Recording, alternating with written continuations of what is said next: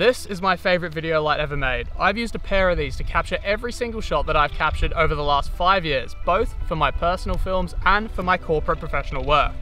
And I've had a pair of these for over about 2,500 to 3,000 dives, and they are just absolute weapons. And today, I'm excited because OrcaTorch have just released a brand new version 2 of the exact same light, with all the same features, but with some improved usability bonuses.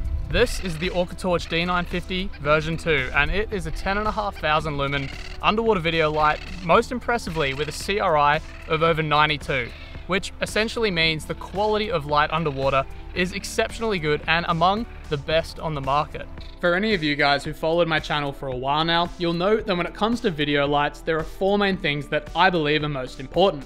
The first is the color rendition index, and this, as discussed, is just a measurement of the quality of light. The second is the lumen count, and that the light is bright enough.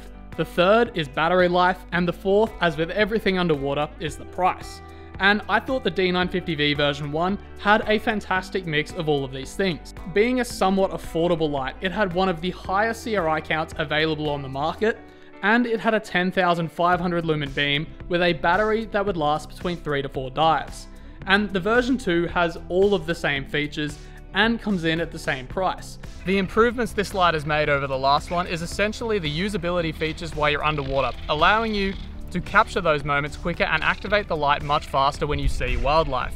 What they've done is, instead of the really cumbersome ring that you had to turn on the last light, they've made a nice simple latch that turns super easy underwater, as well as an on and off button on the back. We've been using this in addition to our version 1 lights over the last week, filming a natural history documentary on the life cycle of sea turtles.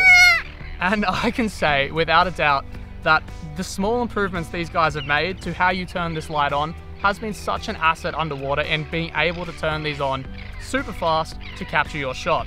In addition to the quality of life improvements underwater and being able to activate this light super quickly whenever you see something, it's also got a magnetic charging ring on the back, which makes the end of the day so much better, being able to basically just dry it off and plug it into charge without having to deal with any O-rings, which at the end of the day, when you have to reset all of this kit and countless other lights, having one less thing to do just saves so much time and lets you get to bed so much earlier, which is a massive benefit if you're up every day at 4 AM trying to catch sunrise wildlife.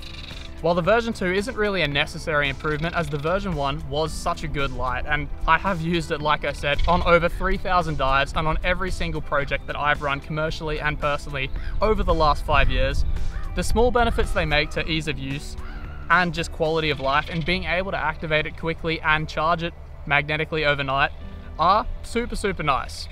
Anyways, we're about to jump in for some last light. See you underwater.